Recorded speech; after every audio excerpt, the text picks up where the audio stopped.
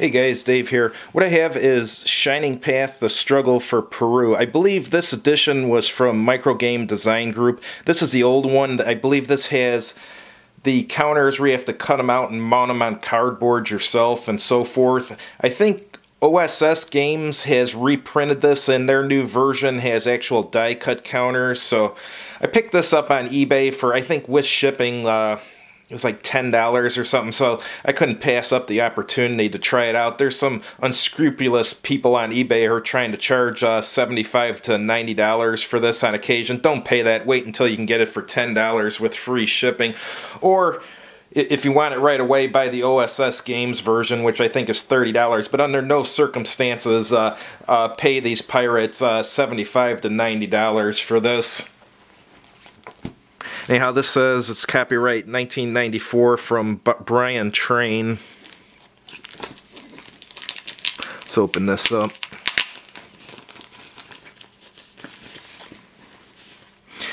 Back of it has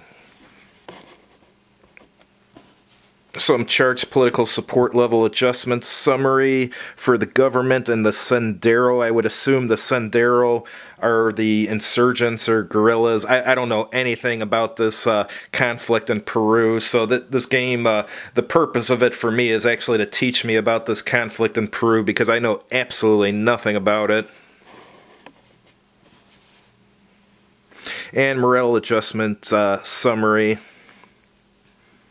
Well, even got coup d'etat can occur. Interesting.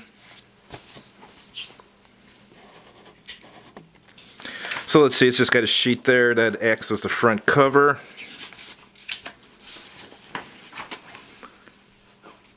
And here's the rule book. The rule book is 1, 2, 3, 4, 5, 6, 7, total of 8 pages with charts.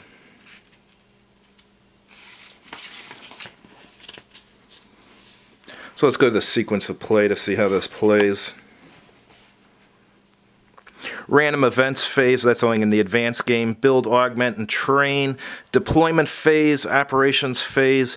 Turn interface consisting of control, depreciation phase, economics phase, redeployment, desertion check phase, and morale, political support adjustment phase. Brian Train has come out with a lot of these like third world, I guess you would call them guerrilla games. I've never played them, but this will be the first one, so. He's known for covering these unusual conflicts.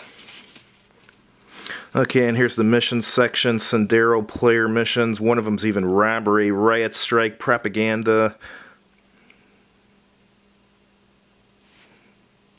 Intimidation.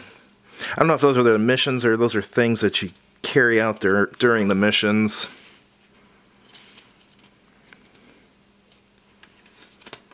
Here's advanced game rules. Oh, here it's got some information about the Sendero and I guess the background of this. So even if I never get a chance to try this, at least I'll read about the conflict here. So that's good. If I ever do try it, I will definitely put a review of it on my website. But anyhow, that's the rule book. Let's take a look at the counters. So the counters are just sheet of paper here, and you're going to have to mount them and cut them out. It's got cadre for the communists. Looks like these might be two-sided. Cadre on that side, or this be the front maybe? I'm not sure. Interesting. This is going to be a job of work to put together these counters.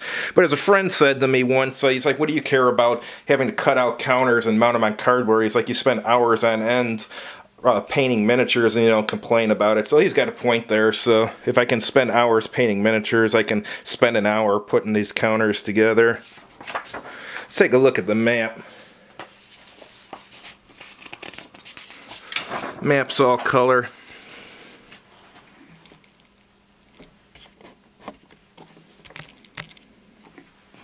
It has these UG, OC, GAR, and OPS squares. I guess this is where you put patrols. Interesting. This is definitely unique.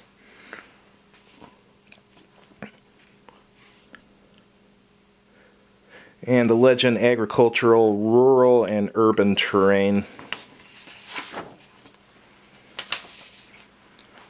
Here's some more charts.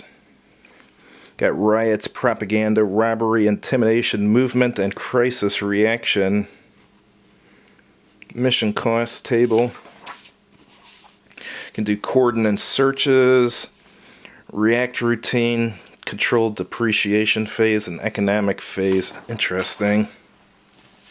And here's a record track. I'm not sure what you keep track of here. Maybe victory points or something, or maybe the different levels of different things. I'm not really sure. I haven't read the rules yet. But anyhow, I'm at least going to read the section that covers the history of the war. I don't know if I'll ever get a chance to try it because I'm so backed up on reviews. But if I do, I'll definitely post a review of it.